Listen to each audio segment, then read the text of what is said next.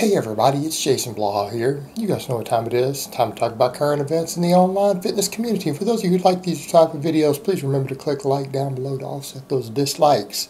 But today I'm going to discuss a video that was linked to me by Jeremy Ethier discussing perfect science-based dumbbell bicep workouts. It's going to be one of those cases I'm going to be critical of what Jeremy is doing here and what he's saying. Not because he's a bad person or I dislike what he's doing in any way, because I don't. I think the kid has a lot of potential. I think one day he will actually be a legitimate source of good information. I know his channel is blown up, but right now, a lot of what he's promoting, because he is himself still a novice lifter, he has a lot to learn about training. He's passionate about it, obviously. He cares about it, obviously. He's building a large audience.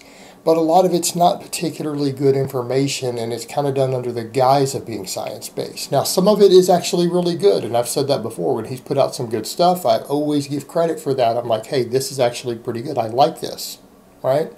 I'm fair in these sort of things. You have to be fair. You have to be unbiased in reviewing stuff like that. The problem we have, though, is that he did one looking at EMGs and dumbbells, and first of all, people need to understand some stuff.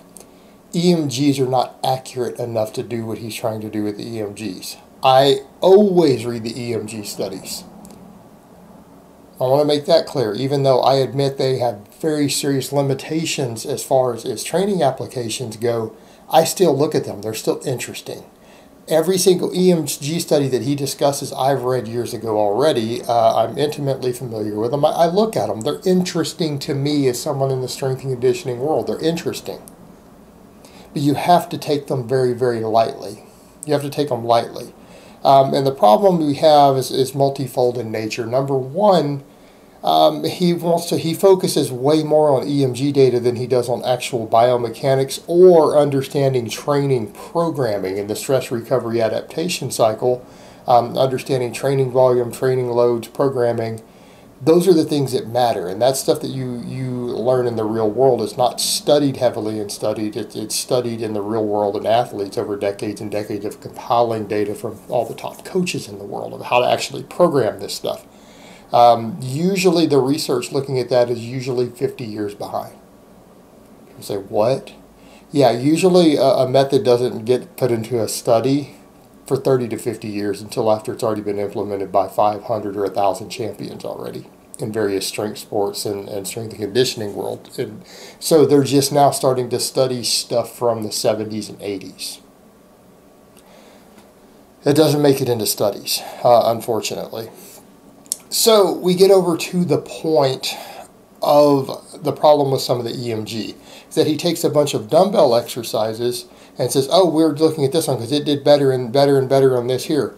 The problem is that the margin of error on an EMG study is as great as the difference between all those exercises. In other words, if I look at like the 7 exercises he has with the different dumbbells for the biceps, if I look at those, to me they're all equally good. You say, what? Those variations you're seeing, those minor variations, are within a margin of error for determining the response and muscle fiber response in an EMG. Okay? Therefore, because they're all within the same margin of error of each other, those exercises are all pretty much equal. So you can't look at that chart of like those 7 exercises and say one is better than the other for bicep activation. That's the problem. That's the problem. They're all equal. So a scientific approach, someone who looks at it and understands the science, would say, hey, you could pick anything out of those 7. They're all pretty good bicep exercises. The other thing he doesn't factor in is function, and he doesn't understand the training in, because you notice that he left out all the multi-joint exercises. He only looked at elbow hinge, right? Ones that work off of the elbow only. That's all he looked at. Well, that's not even using the EMGs, because what beats curls on an EMG? Like if you were to compile the EMG studies, which 2 exercises beat every single curl on his list? The underhand grip chin up and the neutral grip chin up. Now, even the overhand grip chin up beats some of them when you go look at the study. It actually beats a lot of types of curls. The full pronated grip overhand. But the hammer grip particularly the narrower and the chin up, actually beats curls on EMG data. So if we're going to talk about EMG data being the be-all, end-all, it should be chin-ups. Chin-ups would be your best exercise. That's what should be mentioned up front before he gets to any of this other stuff. Now, there's a problem with that, isn't there? Before people say, Jason, you're only promoting compounds, I do curls. I do curls twice a week on camera. I vlog all my training. I'm a power lifter, but I do curls because they improve your bench press. We can get into that later. So before people jump up and try to claim you're just giving the powerlifting bias and telling people not to do curls, I do curls. So let's get that out of the way first of all. I do curls for a reason, because I understand programming. So here's your other problem. He's getting all caught up in the short head and the long head, and it's like, well, when you look at the concentration curl that locks the arm into place, right, so that you can't move the shoulder, it really puts a focus on the short head. It puts a focus on the short head because it removes the long head. Right? And you can't do that. What you do not want to do with a small, uncomplicated muscle like the bicep is remove heads of the muscle, like reduce their effectiveness. People say, what do you mean? Because the long head doesn't work purely off the hinge of the elbow. It works off of shoulder extension also. So by removing the shoulder extension component, now granted, it is affected by that also. It is affected by it. But because part of its function is also the shoulder movement, any curl in which you are completely locked in your shoulder doesn't move forward, actually has less total bicep activation. And I'm sorry, but let's be realistic here. Any of you kids who are out there seeking to maximize the size of your biceps, if that's an important goal to you, now, don't get me wrong, I think that that's silly personally, to be obsessed over a muscle like the biceps. But I am approaching that from an athlete's perspective. Because bigger biceps do improve your bench press, which is why I do them. But if that was your goal, why wouldn't you want to make the whole bicep as big as possible? Like, why would you stand there and say, no, I only want 3/4 of my bicep to grow and I want about 1/4 of my bicep to get minimal stimulation somehow. If I could find a way to do it, because it does attach to 2 points, and one of those heads is involved with that travel and the other one isn't because of where it inserts up here in the shoulder, why would you say, I want to give my biceps less total stimulation? That doesn't make sense. That's silly. That's silly. Make the whole thing grow. And if you're worried about your peak, well, number one, that's genetic. Number two, that's largely affected by the brachialis, a smaller muscle down here. Now, for me as a power lifter, I do hammer curls. People say, why? Because the EMG studies show usually the hammer curl works the whole bicep just as much, but it also works the brachialis and radial brachialis up here more. So why does that matter? Because I need bigger arms as a power lifter. I'm not concerned about just the bicep. I want my whole arm to be big. And if I build all of that area, why do we care? Because when you're at the bottom of a bench, it gives you meat to press against to help spring you out of the bottom and give you 5 more pounds on your bench press. Right?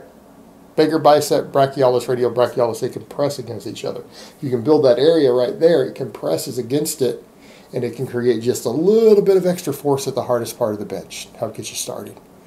It's very small. That's a very, very small benefit, but it's helpful, and it gives you more stability around the elbow. You're less likely to have elbow issues benching, so that's why we care about it. But I want all of it big. I don't want this to grow. I want this to grow. This, and this. Now, granted, I don't have the best arm genetics in the world, and we all know that. It's often a joke. I have to work really hard to gain anything in my arms.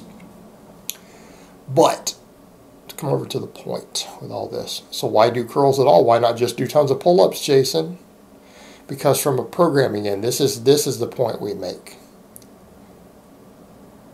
You'll gain more size overall, including even biceps, by focusing on the big lifts. All right, that's a fact. That is a fact. The problem is that we deal with total recoverable volume. Weak guys don't need to worry about this. If you're a noob, man, you can come and do tons of chin-ups. You'll be fine. Your biceps will grow. As you get more advanced, as we get more advanced, what happens? we start finding that things like our total recovery, we can't come in and do 20 sets of chin-ups sometimes every week. Our back recovery can't handle it. Our total body recovery is impacted by it. If we do too many pull-ups and chin-ups, we can't deadlift as many sets every week. That becomes a problem. And oftentimes what we find is that for many, many people out there, their biceps can handle more total weekly volume than what they can recover from for upper and middle back exercises. Therefore, throwing in some curls to give additional stimulation would be a pretty good idea. Now, me personally, let's come over to the other point. There's tendinitis, there's overuse to consider. Smaller exercises will cause inflammation if you are not careful. If they're used excessively, you need to use big movements first, and then you fill in the gaps with the smaller exercises, the gaps in your training volume with smaller exercises, such as curls. I personally can't do the underhand grip stuff. I'm in my 40s. I get tendinitis issues from it. A lot of you younger kids are going to learn this the hard way. There's going to be movement patterns you will not be able to do indefinitely. And that's okay. We work around those things. So in my case, another reason I do the hammer curls. I do all my rowing, overhand grip. There's a reason for that. Easier to recover from in terms of connective tissue. But we're dealing with training economy and training volume. So yes, it's a good idea to do some curls, but to think that you need 4 different sorts of curls or that is the foundation of your bicep growth instead of a secondary stimulus, that's silly. That's bad programming. Furthermore, let's come over to the point, if we know all those exercises are roughly equal, you're just there to fill in training fatigue and extra training volume for your biceps. And even if they weren't equal, would it matter? From a programming end, if you legitimately had one specific sort of bicep curl that caused 10% more activation of the bicep, wouldn't that mean the bicep fatigues less from it? Yes. That means you could probably do 1 more rep with the same weight. And if you did 1 more rep with the same weight, guess what would happen? You get the same growth response. Hopefully that's clicking for people. It doesn't matter. It's going to be about how many quality reps and quality contraction you get, and then how much you fatigue all the parts of the bicep. And then do you recover from it, right?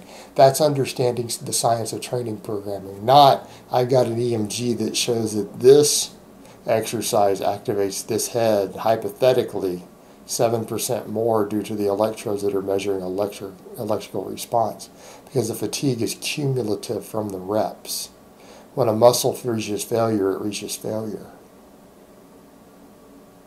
What matters at that point is the biomechanics of maybe certain fibers couldn't be activated because you didn't initiate the movement pattern in which they are initiated, such as the raising the shoulder part. Right? Alright guys, but that's really all I have to say on that today. I hope it's been informative, and I will talk to you guys next time.